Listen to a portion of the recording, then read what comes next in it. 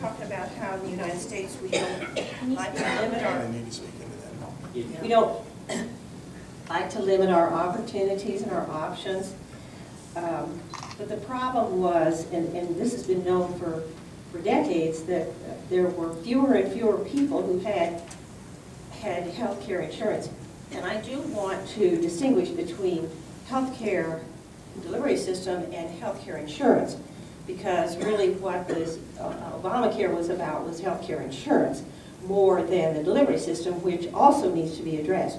But anyway, the problem was, I mean, you could look anywhere over the internet, any kind of insurance, and you could see that people were dying because they did not have insurance.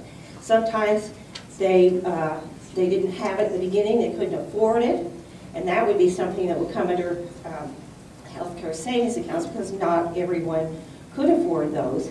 And secondly, there were people who had healthcare insurance, and the insurance companies were dropping them.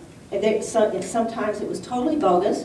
They were making up pre-existing conditions like acne and things like that. So what I see is that we needed healthcare insurance that everyone could get, and I personally believe that this is an American value and that everybody should be able to be covered.